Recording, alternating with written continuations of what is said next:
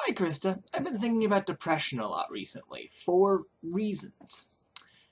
And I made a video a while back where I was talking about how lying in bed for long periods of time isn't so much a symptom as a coping mechanism.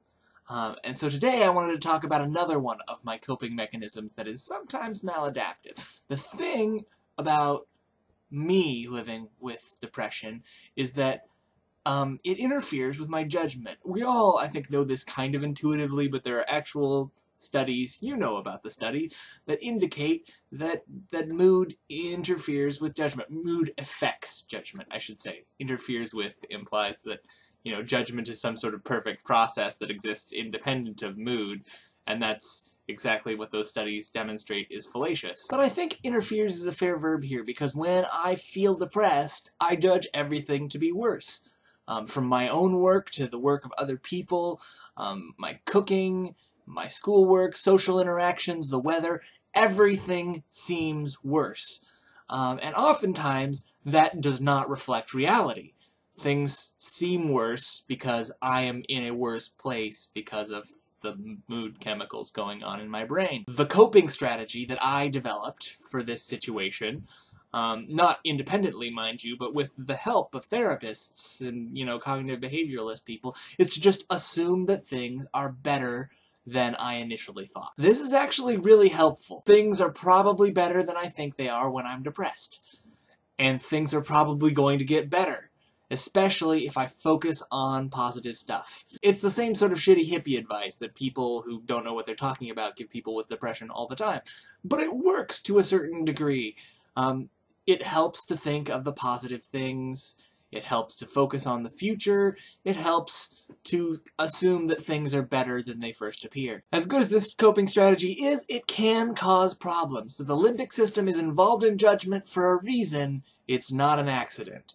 Your forebrain is not constantly weighing the pros and cons of every decision in some sort of ordered arithmetic way. You need your gut, or your limbic system, in order to make decisions. Because mood is a sort of heuristic for a variety of factors that we can't necessarily weigh in a perfect way. It's how our brain processes information. And sometimes that heuristic is useful.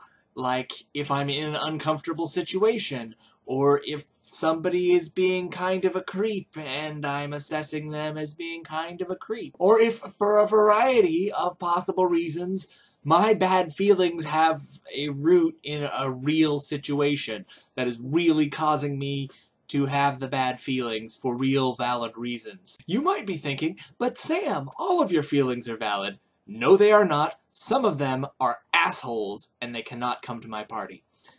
However, sometimes my bad feelings are unfairly discounted because my coping strategy for my depression involves assuming things are better than I think they are. It would be good to develop a more robust strategy. However, getting to the point where I'm depressed, so I'm going to assume that things are better than they initially appear, took a lot of work. I'm going to give myself a high five for that.